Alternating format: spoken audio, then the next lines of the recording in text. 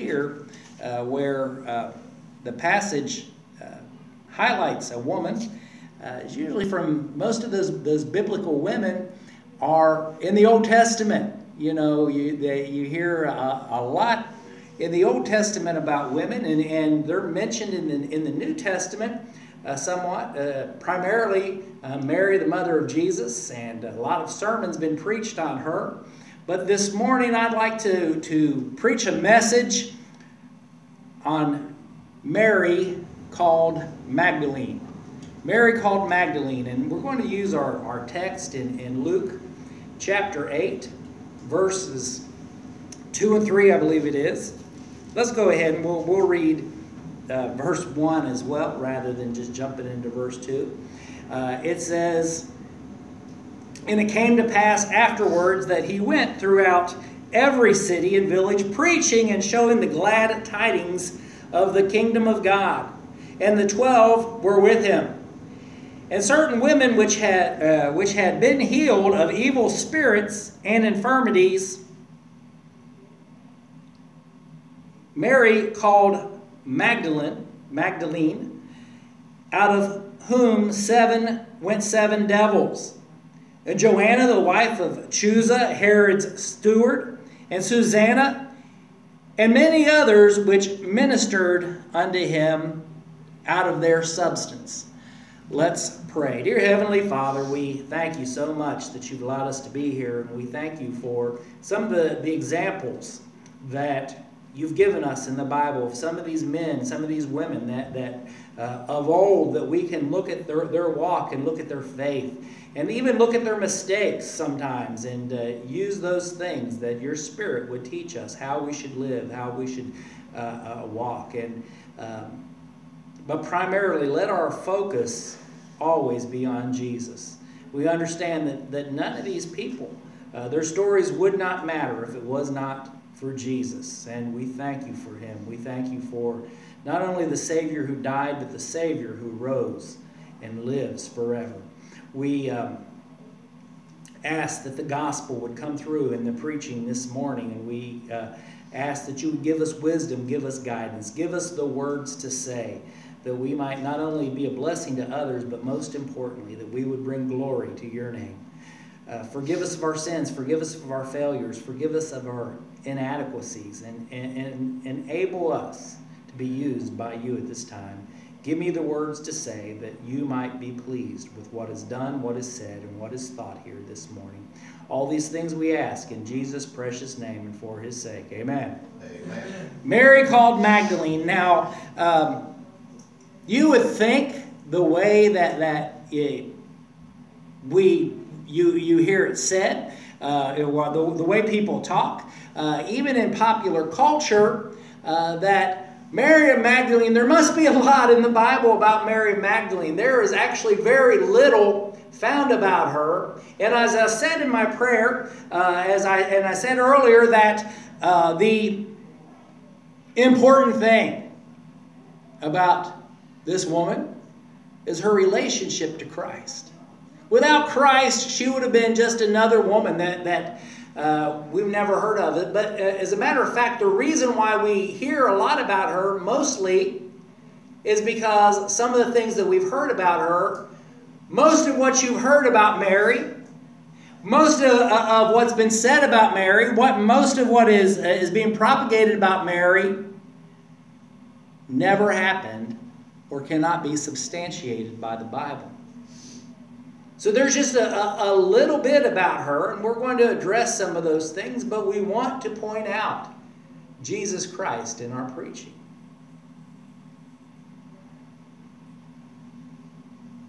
Probably many of the things that we think about Mary, we think because we've heard it said. Let's look at this morning the lies about Mary. The lies about Mary. There are more lies than there are facts about Mary of Magdalene. We've got just a few. As a matter of fact, a lot of the verses that we have in the Bible are just repeat accounts found in each of the Gospels, revolving around the morning when they discovered the resurrection of Jesus Christ. But we do have a couple of accounts here in Luke chapter 8. I believe maybe Matthew also shares this account that 7 demons or devils were cast out of her. But there were lies preached about her. Now, many of you probably have heard that Mary Magdalene had been a prostitute prior to Jesus Christ and her encounter with him. Have any of you heard that? One of you nod your head. The others maybe nodding, but it's because you're asleep. But that is a common thinking. You know where that came from? Like most of the untruths in the Bible, or at least many of them, that was propagated by the Catholic Church. In the 3rd century, Pope Gregory preached a sermon in which he came to the conclusion that she was a prostitute, that she had been a prostitute. He said these 7 devils actually represented 7 vices. And by the way, I believe it's the current Pope has recently come out and corrected that false teaching that there is no evidence that Mary was actually a prostitute. But he said that they represented 7 vices that a woman such as that would have. He confused Mary Magdalene with Mary of Bethany, where Mary of Bethany broke the alabaster box of expensive ointment, and he said that would have been used in a prostitute's profession. He confused her with the woman, or claimed that she was the woman that was caught in the act of adultery. Basically, he was very loose with the scriptures, very loose with his understanding, and probably because he did not perhaps know the scriptures very well himself. But that's where all of that began. It was one sermon in the 3rd century, and since the Pope said it, it had to be true, right? Because he was the authority, and his word superseded to the Catholics the Word of God.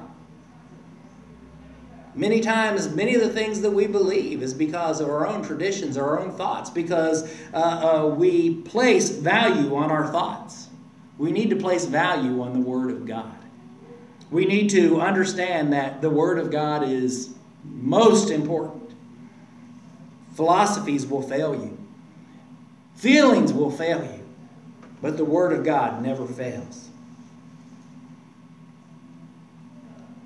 There has been teaching that she was the wife of Jesus. Have any of you heard of that?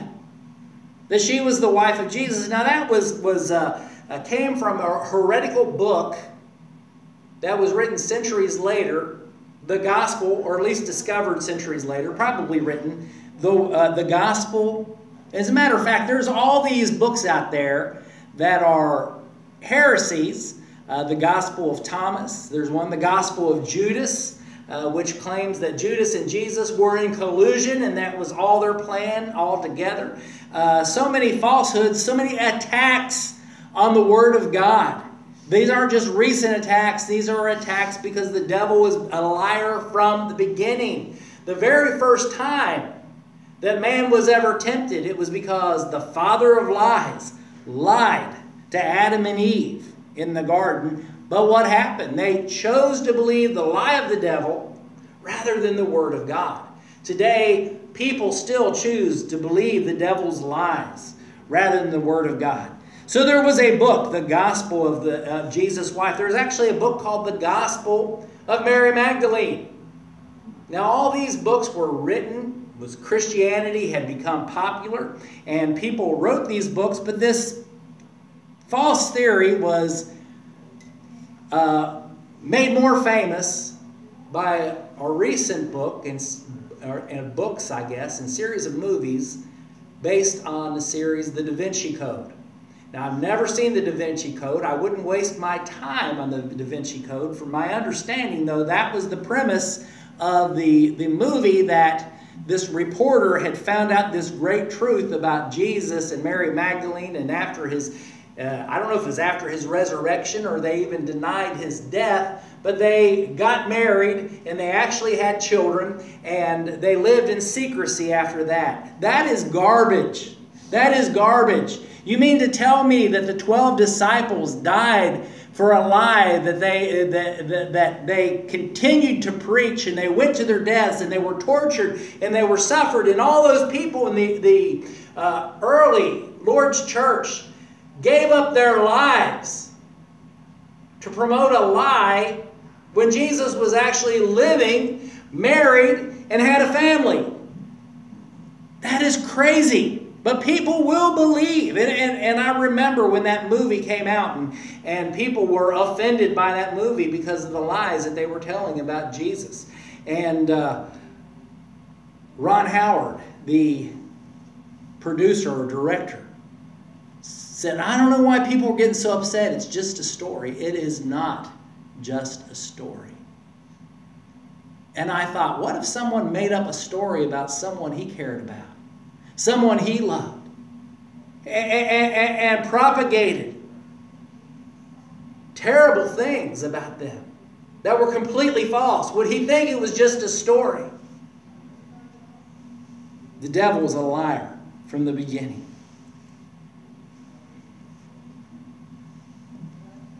These things all come from faulty, they come from faulty conclusions, poor biblical exegesis, a desire to discredit the Bible and the Lord, a desire to be sensational. Preachers today will skirt the truth in a desire to be sensational. I am reading a little book right now, and it's taking me a while to read it, and a lot of the things I'm just like, I really am not buying into, but I'm hoping I'm gleaning enough, because the premise of this book is to make you a better preacher. And I do want to be a better preacher. I do want to better share the gospel. But there is a desire to be sensational. And when it comes down to a choice to tell the truth, the whole truth, and nothing but the truth, or to stimulate people with sensationalism, it seems like the thing that men like to do and women like to do, as women are standing in the pulpits nowadays, is say something sensational just to keep your interest and to get you excited. But people are getting excited over lies because men love the darkness rather than light. They love the false rather than the truth. And a lot of times it's just a desire to make money. It's a desire to make money. If I write something new, if I write something controversial, people will buy my book. People will come to my seminars. There are lots of lies about Mary Magdalene. But we want to know the truth. We came here desiring to hear the truth. Once again, I cannot reiterate this enough. Mary was a woman, just like anyone else. We are not here today to glorify any person other than Jesus Christ. Amen. It was her relationship with Christ that we want to look to. The life of Mary Magdalene. Where she came from. Now there is a town 89.35 miles from Jerusalem that was called Magdala. Magdala. Today it's called Migdal. It was in Galilee. And they say, well, she must have been from Magdala. That's why they called her Mary of Magdalene, or Mary Magdalene. It could very well be, and I think that's probably true. But it says she was called Magdalene. She was called Magdalene. Now, by the way, before I move on to that, if you know your scriptures, if you know your Bible, you understand that the Galileans were looked down upon. They had a reputation almost among the Jews as the Samaritans. Many immigrants moved in and came in to Galilee. And although it was in Israel, although it was in proximity to Jerusalem, there was intermarriage, and they were looked down. They were looked upon as rabble-rousers. They were looked at, and a lot of the revolts came out of Galilee. The Pharisees made this comment in John chapter 7, verse 15. It says, "No prophet ariseth out of Galilee."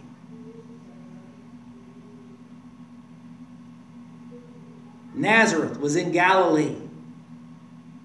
What was said? Can anything good come out of Galilee? In Luke chapter 13, let's look over there real quick. Luke chapter 13. It says, "There were at present at this season some that told of the Galileans, whose blood Pilate had mingled with their sacrifices. And Jesus answered them and said, Suppose ye that the Galileans were sinners above all Galileans, because they suffered such thing? Nay, or I tell you, nay. But except ye repent, ye shall all likewise perish." The Galileans did not have a good reputation among the Jews.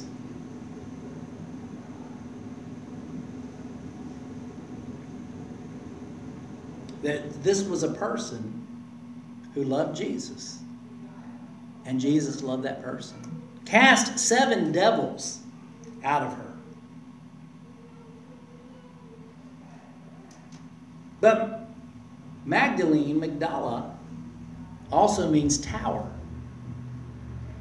It is possible that was a name, like Peter was given the name Peter, which meant a stone. Jesus gave his disciples sometimes nicknames, other names that represented their character. So yes, perhaps she was from Magdala, but they were perhaps describing her as well as a tower. Someone who was strong, when a king built a tower, you remember the parable about the king building a tower. They would have had to have wealth. A tower was known as a thing of beauty. In the Song of Solomon, the woman said that her neck was as a tower. So we get something of the character as well, her strength, her wealth, and her beauty. This woman was a woman apparently of some means. We will see here in just a little bit. But what the scripture does say about her was she was a woman out of whom 7 demons were cast out. 7 devils were cast out.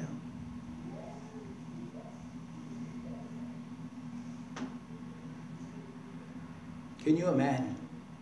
Now, people think that demon possession is either something that is a thing of fiction or a thing that was a problem in the past. People were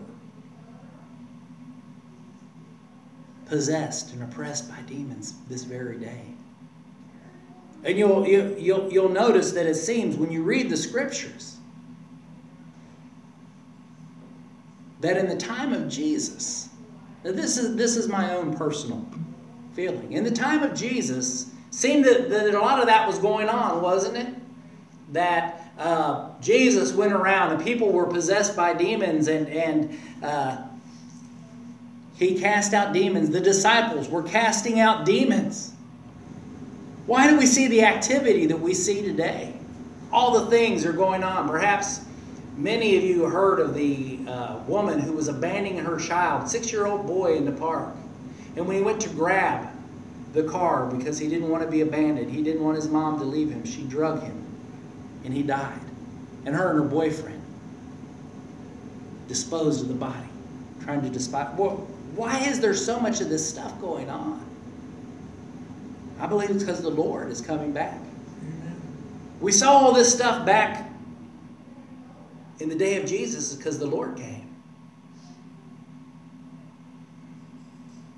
The scriptures say about the beast that the devil sent the beast with wrath because he knew his days were short.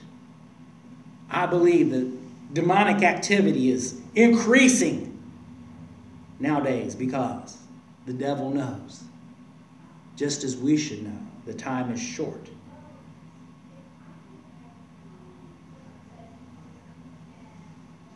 So we hear the lies about Mary. We know just a little bit of the life about Mary, called Magdalene. But what about the love of Mary Magdalene? Now it is said that she loved Jesus more than all the rest. I love Squire Parsons. I like to sing those Squire Parsons songs. And he's got one called She Found Jesus Alive. And it says in that song, she loved Jesus more than all the rest. Probably you've heard that said about her.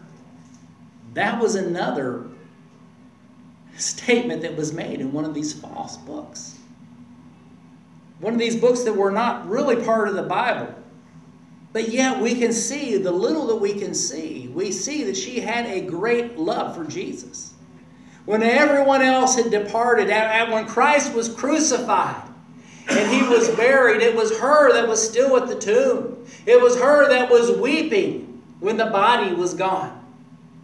So this may have been found in some book that was not biblical, but we see in her life she had a great love for Jesus Christ.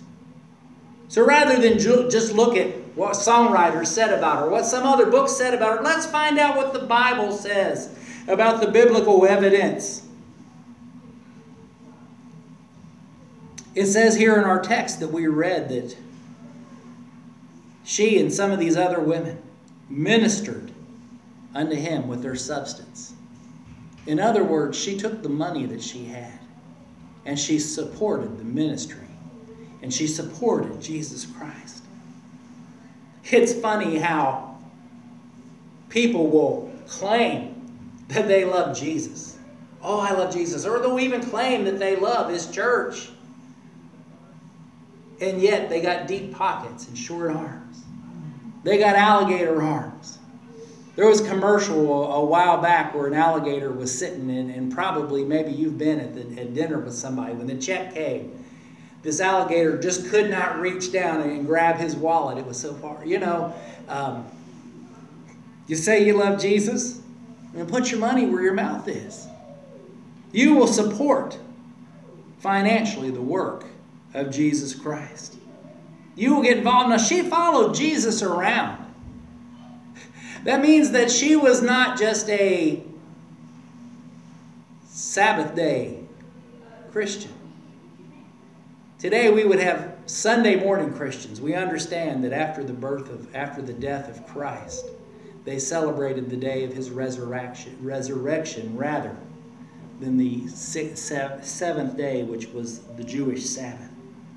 But she supported him with her finances. She supported him with her faithfulness. Every gospel that you read. Now, you know, we know that Matthew and Mark and Luke, they're called the synoptic gospels because they share pretty much the same stories from different viewpoints maybe, but the same stories. And then John shares some things, includes some things that are not in the other gospels. And perhaps some of the things that the other gospel shared, John did not include those. And we understand that was all from the direction of the Holy Spirit. And probably also from the timing where John wrote his gospel.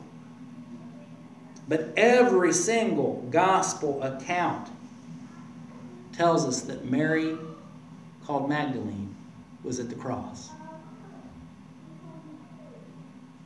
When other disciples had fled, had hid, had denied Christ, Mary was standing there with Mary, his mother.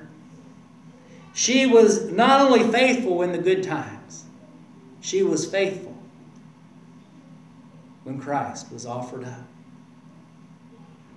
We are coming to a time, and I probably shared this recently. We're coming to a time where it's an unpopular thing to be a follower of Jesus Christ. There is a current thing going out called the cancel culture, where anything that is not liberal is being taken off the internet, taken off the social media. People that own businesses that have been conservative, or their owners or CEOs have been conservative, they're being boycotted.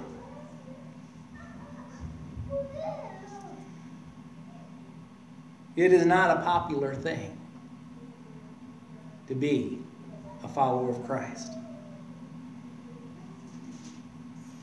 That's when we'll find who is faithful. What I was going to say is, seems like maybe a couple of weekends ago, a friend of mine who is not a follower of Jesus Christ, by the way, guy that I went to school with, texted me and said, what are you going to do when the governor of Kentucky or the government says you can no longer meet in your churches? And I thought about that, and I said, and my reply was, that's when the gospel's going to thrive. That's when the true believers, the true followers will stick. And all these ones that claim to love Jesus. And excuses have always been. In Jesus' day, they were making excuses why they couldn't follow him. And people will justify the fact that they are not going to follow Christ, or they're not going to be an open believer.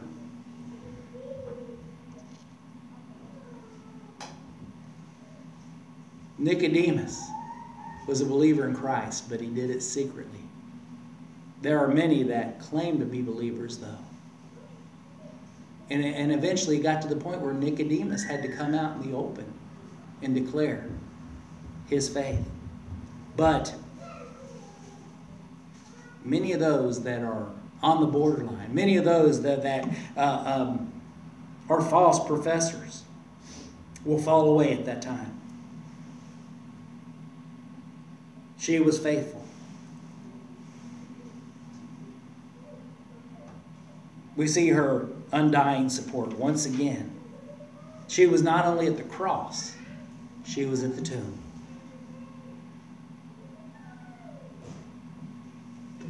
Let's look at John chapter 20. This gives us probably the most in-depth account of Mary of Magdalene.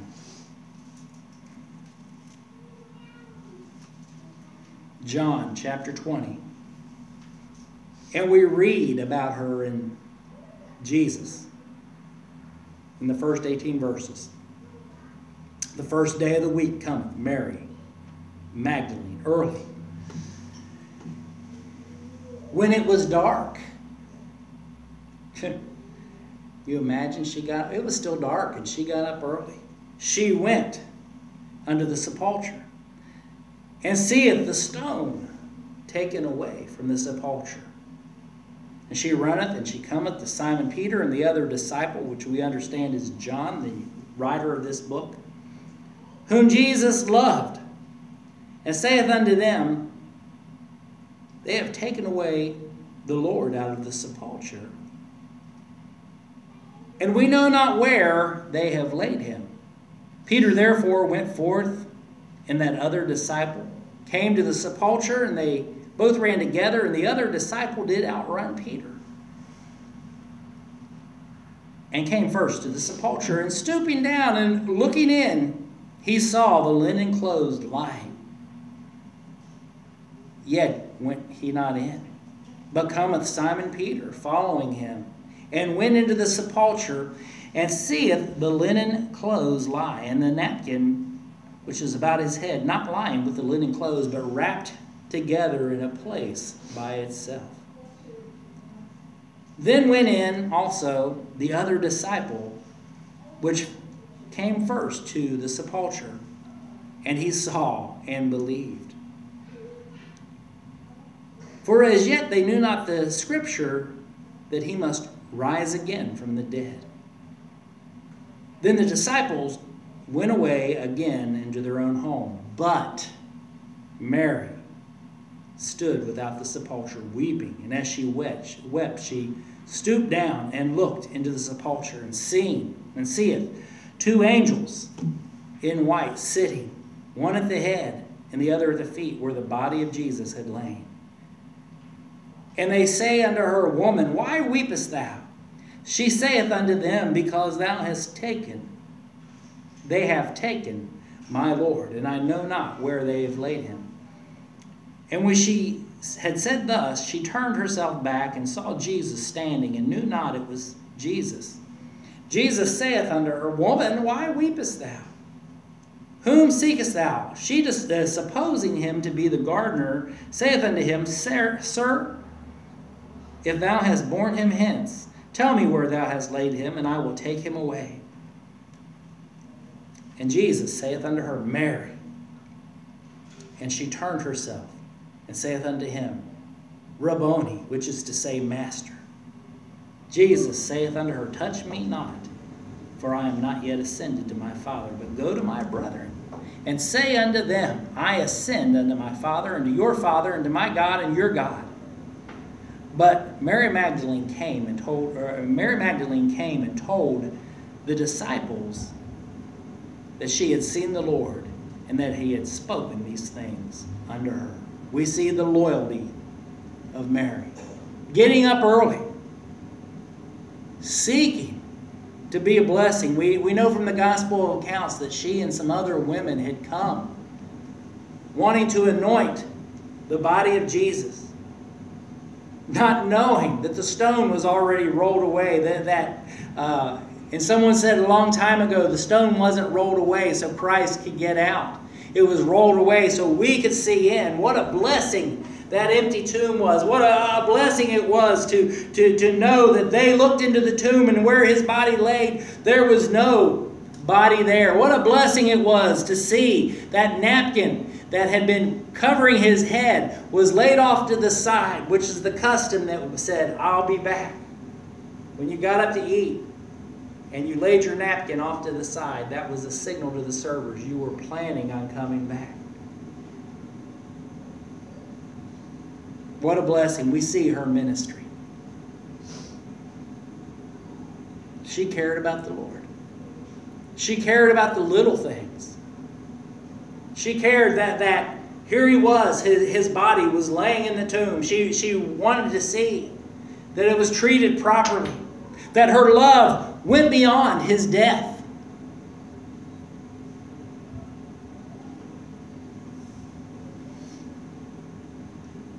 But we see her master. She referred to him as Rabboni, which meant master. You know, she was blinded by her grief, perhaps.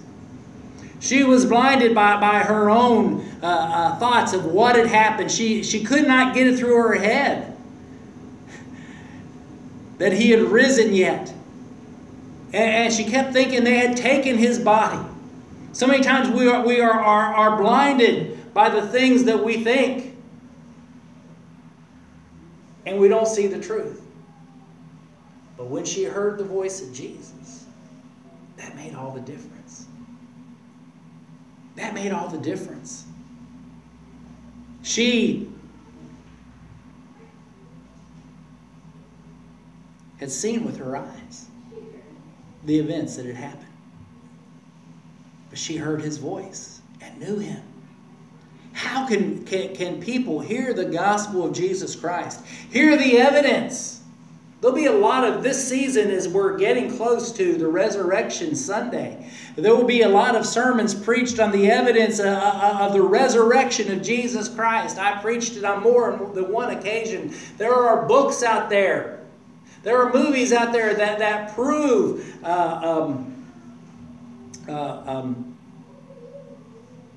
what's the word that they use? The CSI? Forensically. Prove forensically that Christ rose from the grave. All the evidence proves, the eyewitnesses prove, and they will hear that message, and that message will be preached. And yet, till they hear his voice, and he calls them by name, they will not believe. Then they will respond, Master, Master. Men want to be their own master. They want to be the captains of their own destiny. But what a blessing it is to find out that I have a greater master than me. And as much as I love myself, Christ loved me more. Amen. You know, many times we think about how Christ loved us more than anyone else loves us. More than my mother, more than my father, more than my wife, more than anybody in my family. Christ loved me. But Christ loves me even more than I love myself. Amen. He is my master. And I say that with great joy. Every knee shall bow. Every tongue will confess that Jesus Christ is Lord. What was her message? Jesus said, tell them, I've risen again. That's our message today. That we serve a risen Savior. And our message is, as the songwriter said, I serve a risen Savior. He's in the world today. He didn't just go back to heaven. He has sent His Spirit, and He dwells on this earth. And He dwells in believers. Our message is Jesus Christ and Christ alone can save you. Amen. It's funny. These disciples, especially the 11, had heard Jesus preach and teach. They had read the Scriptures. And she comes with this message. In Luke 24:11, it says that her words seemed to idle tales to them, and they believed not.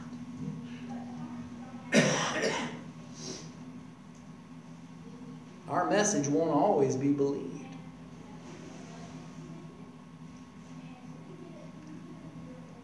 Even those that have grown up in the Lord's churches may not believe. Even those that have heard the gospel preached time and time again may not believe. But what was the difference? Christ appeared to them. Christ appeared to them. Our job is to preach the gospel. Our job is to tell them that Jesus came and died for His people. He died for those that He loved. He was buried and rose again. We are to preach that. We are to preach that to the glory of God. And when Christ appears to them, when He speaks to them by name, He makes those words that we have preached, makes those effectual. What a blessing. Mary Magdalene was a woman, flesh and blood. Just like you and I, she had her faults. She had her good points. She had a life before Christ. A hopeless, empty life.